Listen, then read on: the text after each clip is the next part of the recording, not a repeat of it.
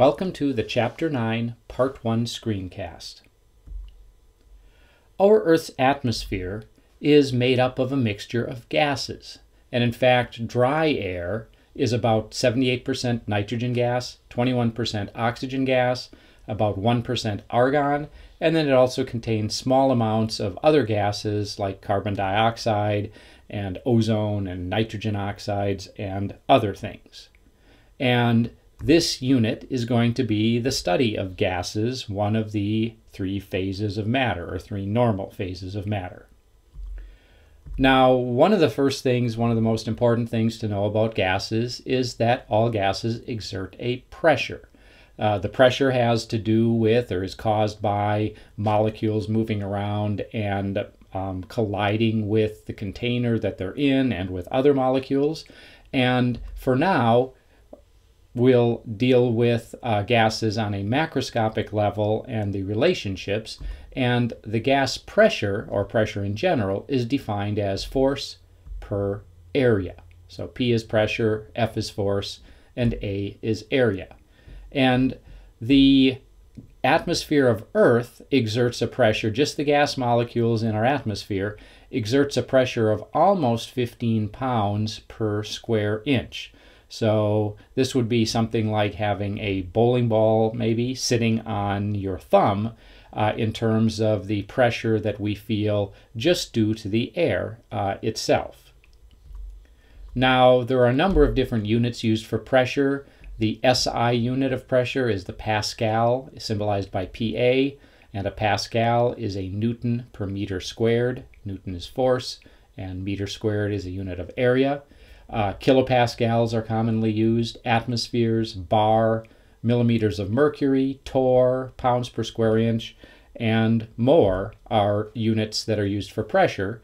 And you should be able to relate pressure in one set of units to pressure in another set of units, especially if you have access to the conversion factors between pressure in different units. So a couple things to note: a torr is 1/760th of an atmosphere.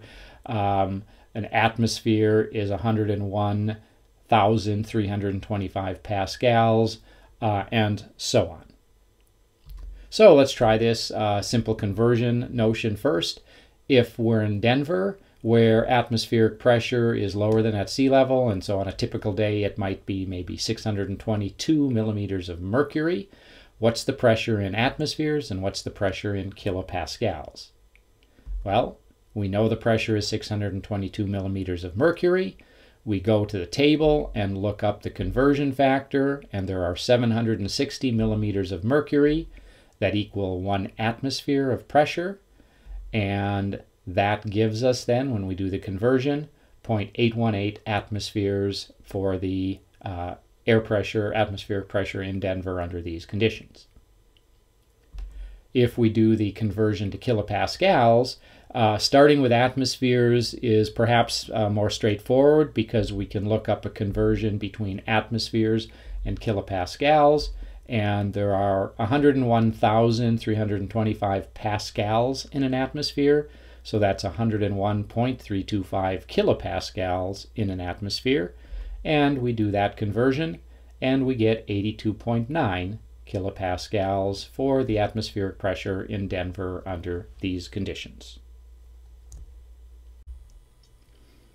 Now, on a macroscopic level, we characterize gases by 4 different quantities or variables. We can talk about the pressure of a gas, which we symbolize by P. We can talk about the volume of the gas, which we symbolize by V. We can talk about how much gas we have, and we could do this in different units, but we typically will use number of moles, N, and the temperature of the gas, which we symbolize by T. Remember that a substance is going to be made up of very small particles, molecules or atoms, and in a gas those molecules or atoms are fairly far apart from each other.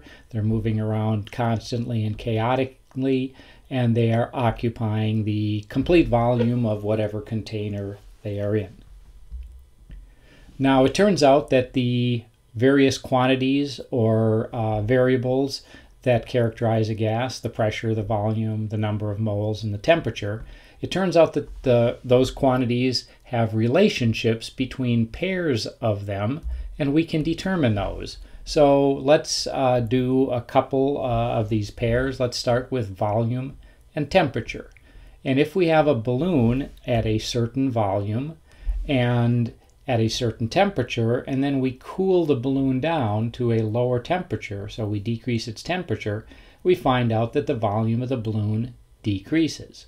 Now this, of course, is providing that we hold the pressure constant and we don't add any more gas to the balloon. And then, of course, conversely, if we have a container of gas and we increase its temperature, we find its volume increases. And if we do careful measurements of a quantity of gas trapped in a container that can change its volume, and start with a certain volume at a certain temperature, and then change the temperature, see the effect on the volume, what we end up doing is getting a relationship that looks like this when we graph it. So we get a straight line relationship between temperature and volume, and the straight line actually hits a zero volume at negative 273 degrees Celsius. So careful experiments show a graph of V versus T as a straight line, and the volume is equal to 0 at negative 273 degrees Celsius, which of course is 0 Kelvin. So what this means, of course, is that volume is directly proportional to temperature. It's a straight line relationship going through 0, 0, if, of course, the temperature is in Kelvin. And this relationship is known as Charles' law. For a fixed amount of gas at a constant pressure, the volume and temperature are directly proportional, provided that the temperature is in Kelvin. What this also means is mathematically we can say V is equal to some constant times T, and since the constant is a constant, then if we divide both sides of this by T, we have V over T is a constant. And so if we change the circumstances from an initial state we might call V1 and T1 for the volume and temperature, to a new state V2 and T2 representing the volume and temperature, the V over T ratio will always equal K, which is a constant. So therefore V1 over T1 equals V2 over T2. So an example of how we would apply this idea is, suppose we have a balloon at 27 degrees Celsius and it has a volume of 3 liters. Well, if we increase the temperature of the balloon, we would expect the balloon's volume to increase. And in fact, if we determine what temperature is needed for the balloon's volume to increase to 10 liters, we note that volume and temperature are directly proportional, providing, of course, the temperature is in Kelvin. So we go from 3 liters to 10 liters. That is an increase in volume by a factor of 3.33. And what that means is the temperature in Kelvin, which is 300 Kelvin, we'd expect to also go up by a factor of 3.33, which means that the temperature would go up to 1000 Kelvin. Okay, now this is kind of a crazy example in a way, because at 1000 Kelvin, probably just about any balloon we would expect to have melted, but providing we had a container that could withstand these sorts of temperatures, that is what we would have for a temperature increase. Okay, let's try another pair of variables, this time temperature and pressure. And it turns out that if we have a gas trapped in a container, and if the volume of that container is constant, then if we decrease the temperature of the gas in the container, we find the pressure decreases. And if we increase the temperature, then the pressure increases. And if we're careful about measuring the pressure and seeing how it changes with respect to temperature, and this is done in lab, we note that we get a straight line that goes through a 0 pressure at negative 273 degrees Celsius, which is 0 Kelvin. And so we have, when we do careful experiments, we find that a pressure versus temperature graph yields a straight line, and the pressure is equal to 0 at negative 273 degrees Celsius, or 0 Kelvin. What that means, of course, is that P and T are directly proportional to each other. And so mathematically, we could represent this, and the relationship is known as what's called Gay-Lussac's law.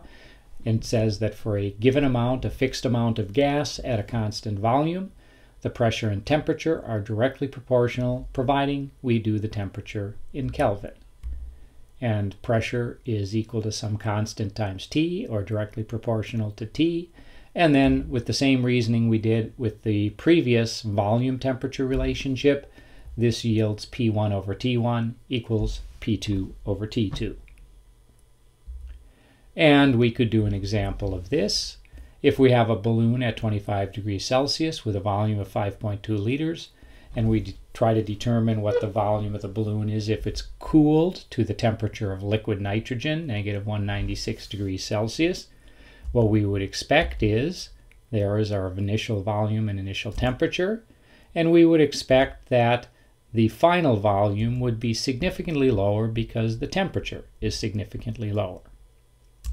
So, how we calculate this is using Charles' law, V1 over T1 equals V2 over T2. We note that we'd better convert our temperature into Kelvin, which is 298 Kelvin for 25 degrees Celsius. The second temperature is 77 Kelvin for negative 196 degrees Celsius. And then to solve for the quantity we want, which is V2, we multiply both sides by T2. Therefore, V2 equals V1 over T1 and then times T2.